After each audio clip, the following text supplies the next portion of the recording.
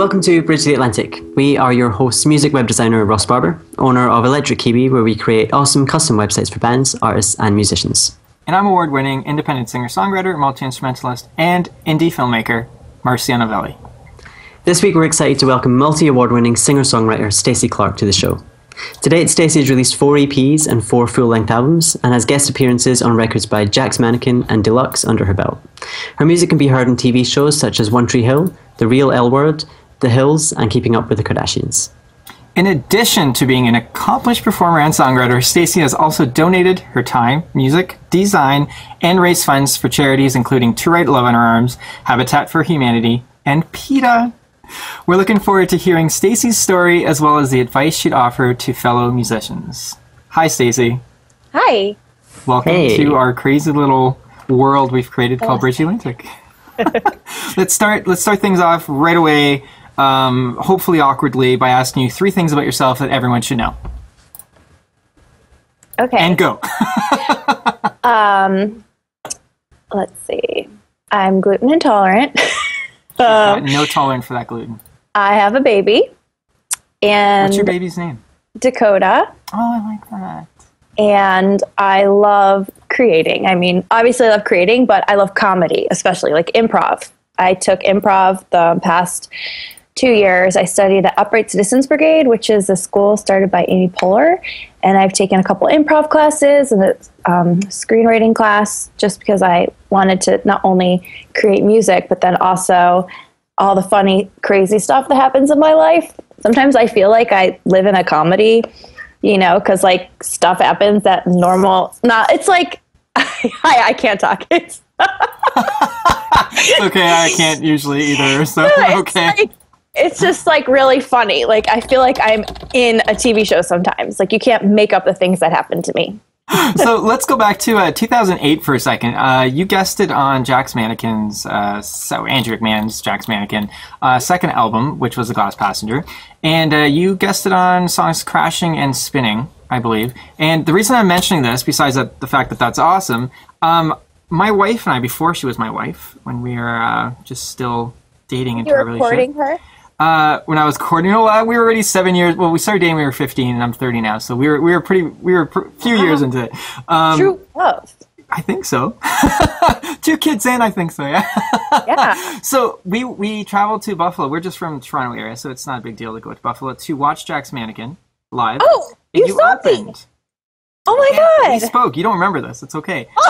Yeah, I met you. This is why I even know you right now, because I met you. You opened. You were wonderful. And we had spoken for a little bit after. And you were talking to me about, we were trying to sell your music to me, which was hilarious because this is what we do as artists. I do the same thing. And you were like, the same person, the same producer that did Jack's Mannequin's album, that's who I worked with. Jim Wirt, who actually produced my debut full-length album 4 years ago, who I ended up working with. So, you know Jim. The point is, we did meet before and after the show, Jack's Mannequin. You were sweet. I never met you. No, I'm just kidding. You don't remember me. That's okay. I wasn't the one performing. I was just one of many people there. But that's when I was first introduced to you, yeah. And you were great. I loved it. You opened up just acoustically. That's what I was doing at the time, just up there naked, basically. Not literally, but, figuratively with just you and your guitar. I was naked. Yeah, actually, you also were naked. That's why I was like, I gotta find out who she is.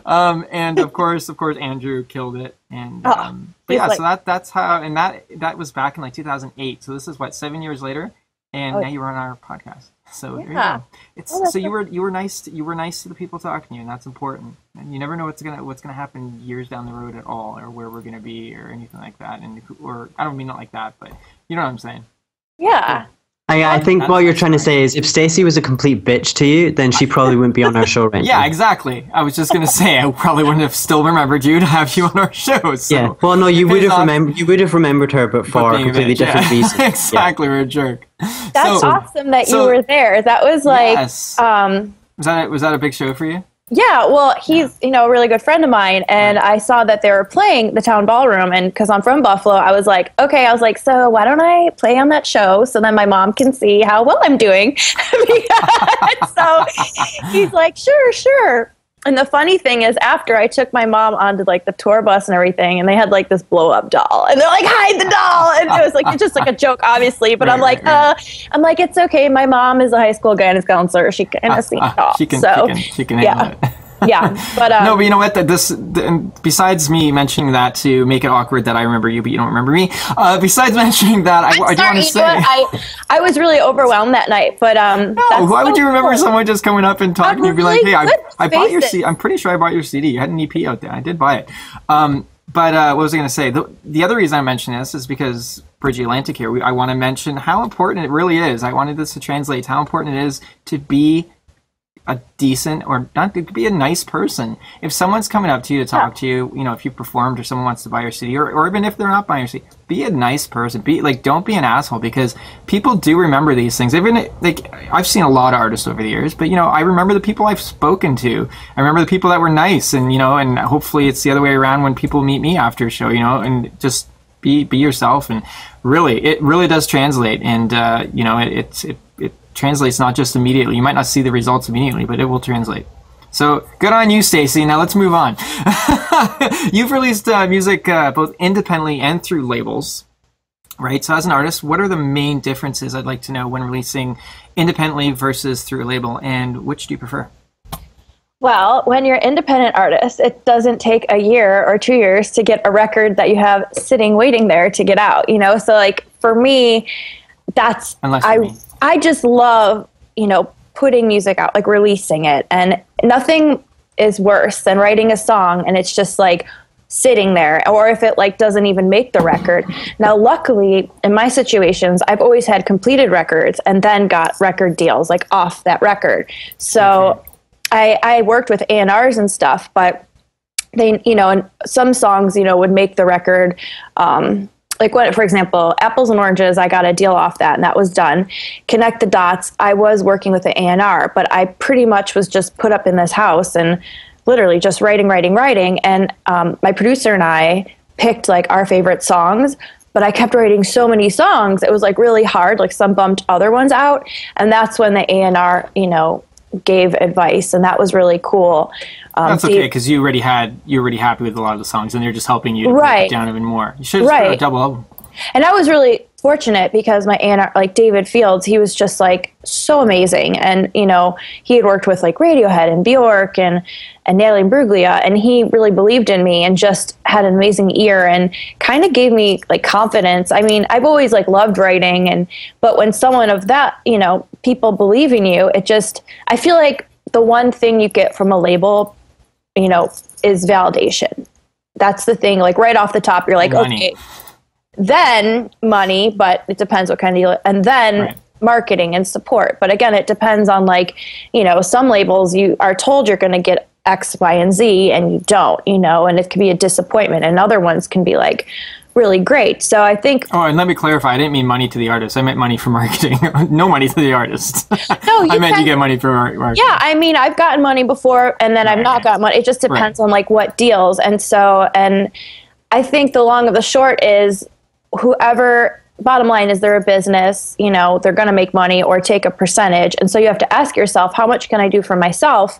And is it worth it? Like what, you know, if you want to get to that next level, then of course, you know, but at the same time, look at Macklemore. Like you can earn money and selling records and booking shows on your own. And then you could take that money and put it into your own marketing. You could put it into your own radio and hire people. It's a lot more work, but you know, it's tricky. The industry is like changing so much, and it's like now it's all about, you know, YouTube stars and Vine stars, or people, you know, I feel like it's because they can build their fan bases like quicker. It's also oversaturated, though. That's the problem. We always say it's the best thing in the world that everyone can make and create and release art, and it's also the worst thing in the world that everyone can create, make, and release art, because, you know, there's no filter at all anymore, and it's so oversaturated. I actually recently heard someone say the music industry used to be where there's a closed door, and if you can open that door, you're one of few people that are in there. But now the door is wide open, but you go in and you're one of millions of people in there. You know, so that's kind of the difference that has created, and that's also the difference that a label can help you kind of stand above the rest. You're now part of a roster rather than one of a million. You know, I mean, that's just my outside perspective. I've never been signed to a label, so. I honestly, like... What the fuck do I know? For, like, all the, you know, when I was on Vanguard, like, a lot of things happened for me. Like, I got the iTunes Single of the Week, you know, and then I outsold Lady Gaga, and then radios were starting to listen, and everyone kept telling me, like, you got to have a story. And I'm like, I have plenty of stories, okay? Like, you know, but it wasn't about that. When they say that, it means, like, money, like, or sales. It's all about numbers. And so when they say story, well, then I outsold Lady Gaga. So who is this girl? Then they brought me to radio. And then again, going back to my funny life. Okay, so I'm a guitar player. I do enjoy playing piano. I am not Andrew McMahon. I am not Beethoven. I am not. Wow, Andrew McMahon of Beethoven. I know he's a great piano player, but Jesus Christ!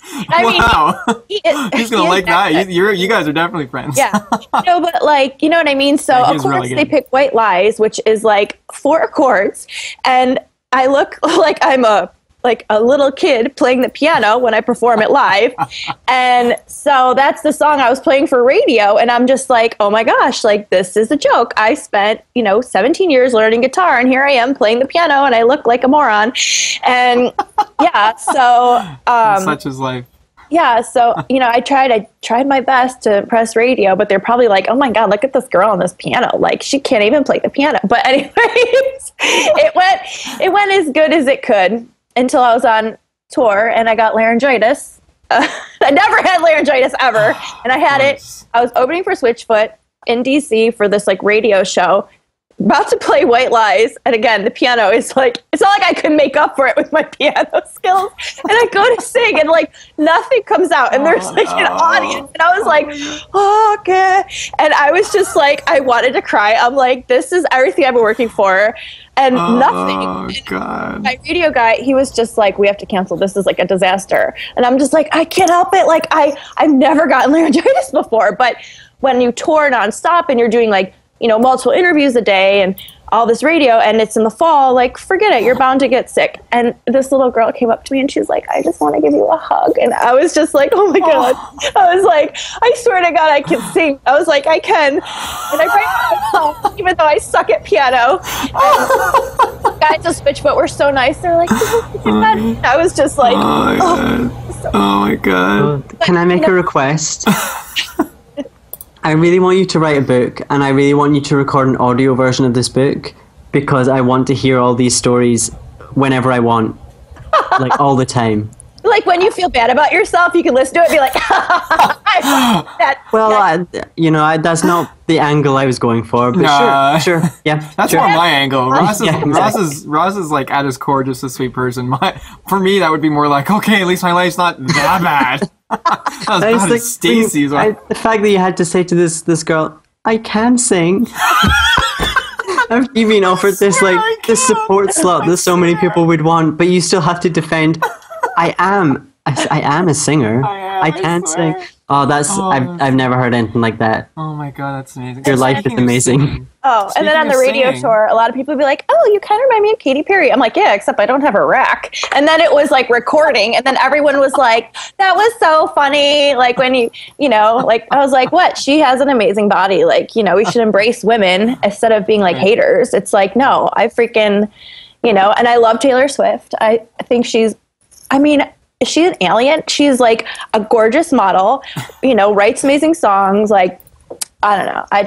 I'm kind of jealous. I kind of want to be her. I'm like, Mom, you should have took me to Nashville instead of saying, go get a college education because you're a guidance counselor. You should have been like that to you. Oh, terrible parents.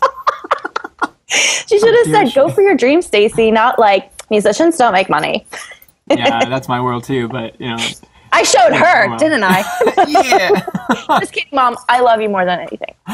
So, is there new music on the way? We all want to know. Are you working on anything new? Anything? I know you just had a child. But what's going on with that? Yeah, I was busy being pregnant, and I just released a single, "We Are the Fortunate Ones," that I actually co-wrote with Andrew McMahon. It's one of my favorite songs I ever co-wrote, and I worked with this really cool Danish producer called Night Sports, and so that's just recently released. And then also Mixed Signals, and those are songs I've had for a while that I've been working on, and I'm just like really excited to, put those out there in the universe. And I just put them out myself because rather than like shopping for labels and going through the rejection, acceptance, like I just said, you know what, I just want to put these out there. And then I'm always writing. I've been writing for some other artists. I'm doing writing sessions and working with some really good producers and stuff like that. So name drop. We want to hear who you've been working with. There's this really cool Korean producer called Francis Kim. He's worked with like Kendrick Lamar and Wu-Tang. And I'm working my next rap. No, I'm just kidding. You actually were. You know what? I'm impressed. He's real, and that's his real. You drew me into that. And then you just. And you're also a comedian. Yeah. So I've just been writing with him, and we worked with this girl Lauren Giraldo, who's a Vine star, and hopefully one of the songs I wrote for her gets released. And I don't know. I've been writing for a bunch of different artists, like CC Fry. I want to get a little more technical here because we do have a lot of our listenership is our musicians, and this is awesome. All these things you're doing are amazing. But could you offer some advice to these musicians who, one, are seeking a label, and two, that want to write for somebody else? And I mean more logistically, not just we should work hard, we should do all this. But how does someone? Actually, I want to ask, how does someone get in the position? And who do they hook up with to write for other artists? Well, you said it right there. Who do you hook up with? So you gotta suck a lot of dick. Just kidding. I like you. I'm joking, but my friend and I'm married and I'm not like that. But it's funny because my friend and I were like, it's really about who you sleep with. You gotta really line yourself up. But because I'm obviously off the market, I'm just trying to pimp out my girlfriends. I'm like, yeah, we go to party. No, I'm just kidding. I'm basically a madame. We can have a whole episode of just non-answers. I love it.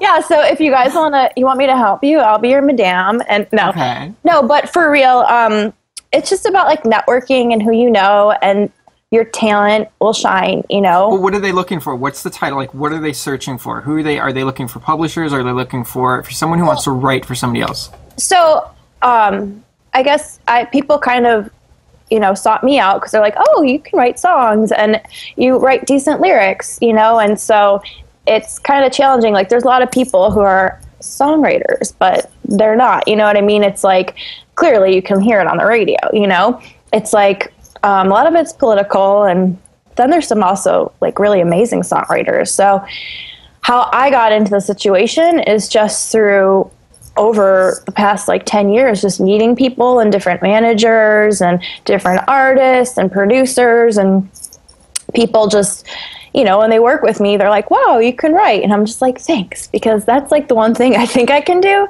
And my name, Clark, it means writer. It comes from the surname Clark. No way.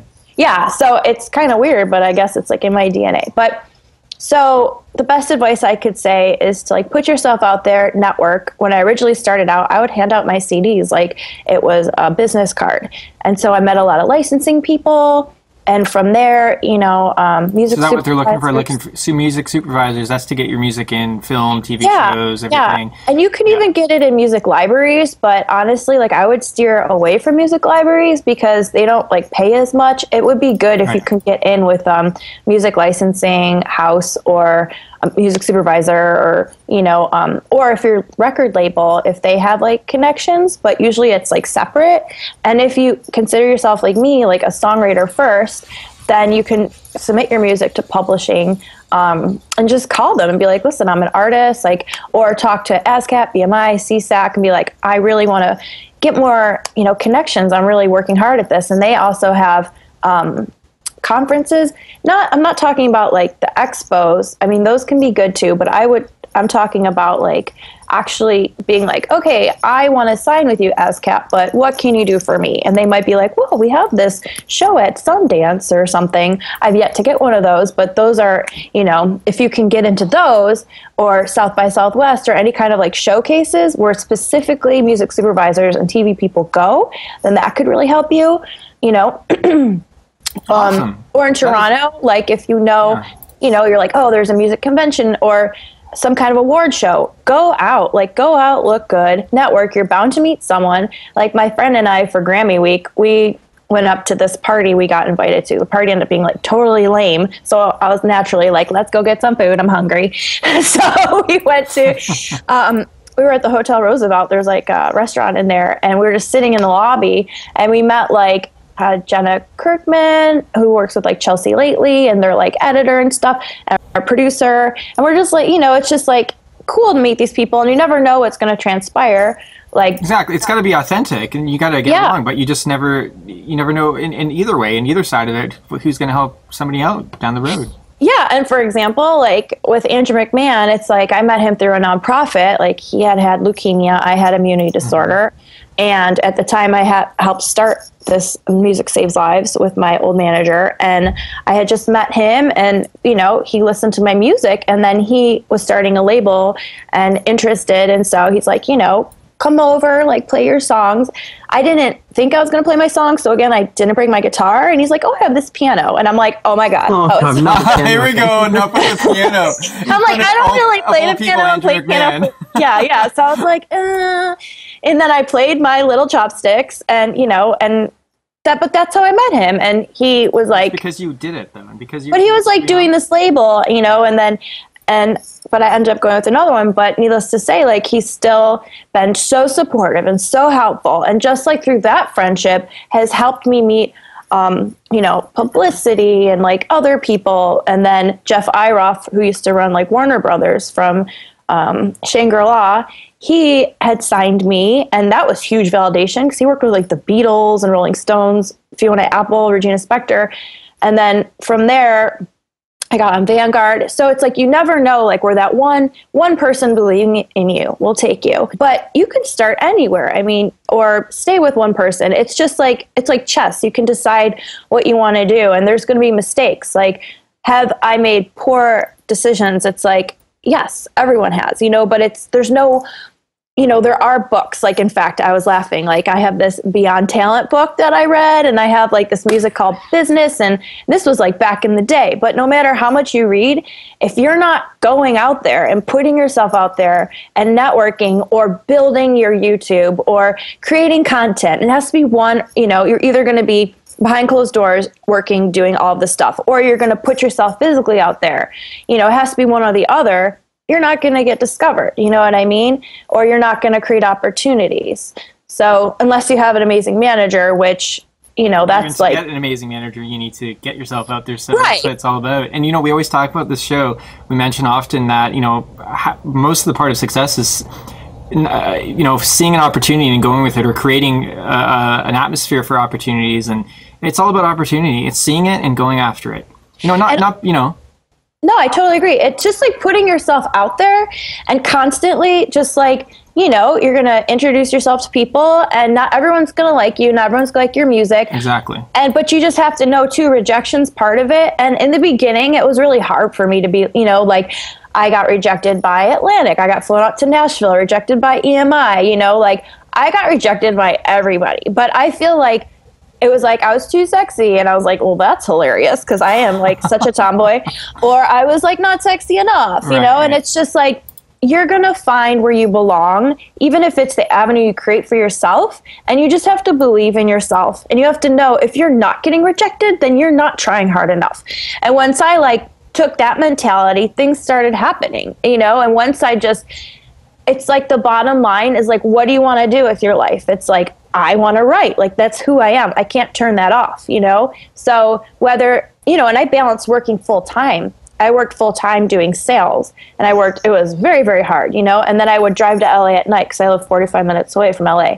And then I would do sessions where I would just practice with my band and get like torn apart by this coach. And it only made me like better. And even though you go through a lot of messed up situations, like, just never put yourself in a situation where someone isn't building you up. And it's good that they're honest with you. And sometimes honesty might be like harsh, or it might be, but if you're like kind of getting like verbally abused or like constantly put down, it's like you need to walk away because your time is too important, whether that's in a friendship or relationship or your manager or music industry, or a producer. It's like, and in the case of producer, you're paying them too, and if you're paying them to make you feel like shit about yourself, right, and it's like Yeah, and I've been very fortunate. Like all the producers I've worked with have been amazing, you know, and just like so talented. And I feel like finding your right producer is everything because it's like a book. You have the words and an illustration. Just like you know, you have your lyrics and then you have your music, but then you have this production, and it's like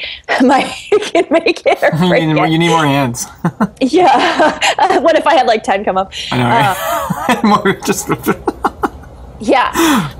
Yeah, but I feel like, you know, you got to put yourself out there. Don't be afraid of rejection and surround yourself with positive people who are going to be honest. Yes, I love it. Stacey, you have so many amazing things to say. I love it. We're gonna jump into 20 questions now. We're gonna do a really fast 20 questions here. Okay. Let's do it. Coffee or tea? Tea. Meat or veggies? Veggies. TV or Netflix? Netflix. Twitter or Facebook? Facebook. Yoga or yogurt? Ooh. Frozen yogurt. That wasn't an option. I'm kidding. Let her do what she wants with the yogurt. I know. She wants to freeze it, she can freeze it. I love yogi. I love yoga. I'm a yogi. I like. Friend? Yeah, sorry. No, go ahead. What are you going to say? I have like a love-hate relationship. Like yoga is so good for you because I'm so not flexible. I'm like the girl with like 4 blocks that's like not sexy, and I'm like and everyone else has their like leg up. But it makes you feel like very centered. That's why I do yoga. I love it. Namaste. Namaste. Friends or Seinfeld? Oh, Friends. Indie or major? Indie. Apples or oranges? See what we did there? Apples. Panic at the Disco or Fall Out Boy? Panic at the Disco. Canada or Scotland? Ooh. Oh, I have to say, I've never been to Scotland. Everyone says that. And I'm Scottish. And I grew up next to Canada, so I'm going to go with Scotland and take a risk. Yeah. Lennon or McCartney? Ooh. Oh, man. McCartney. I love John Lennon like more than anything, but McCartney, I have to go with McCartney. If it's a songwriter, I think I'm going to have to go with McCartney. Yeah. Sorry, I said that. As a person, Lennon. Yeah, that's where I'm at. I never stop imagining. Exactly. Education or experience? Ooh, these are tough questions. Both. Experience. Annie DeFranco or Tori Amos? Oh my God, you guys are killing me. Ooh. Man. Tori Amos. I would go with Tori as well. I mean, I love them both. And I've actually never seen Tori live. I have seen Annie live. But yeah, I would go with Tori as well.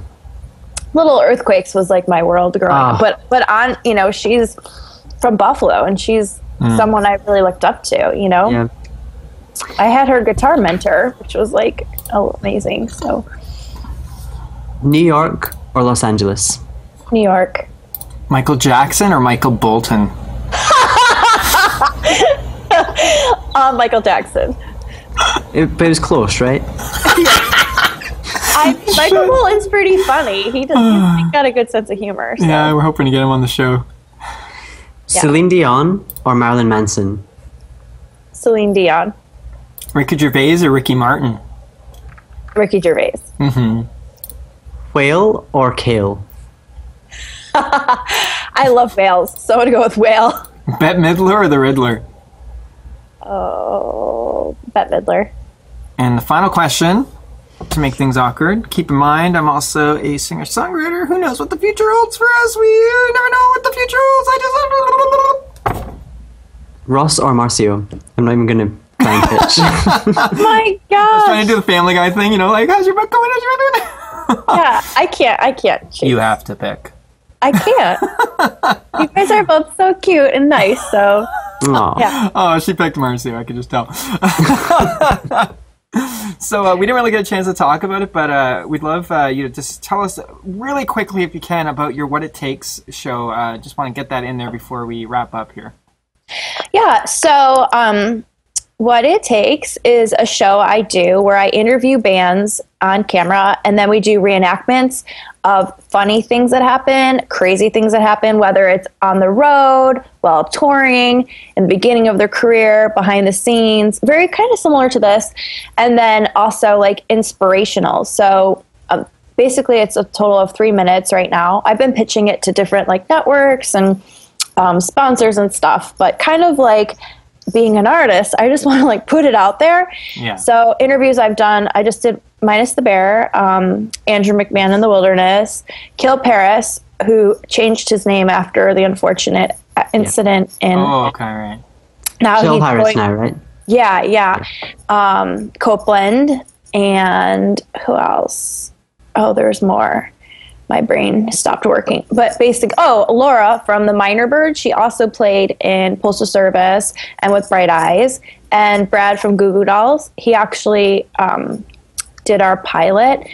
So I feel like really lucky because it's a cool way for me to still, create and be involved with music, but I really love comedy as well. Yeah, me too, exactly. And I'm not on those levels, but if you ever want to have me on the show, have me on the show. I have a perfect idea for it. I have a real fucked up fan story.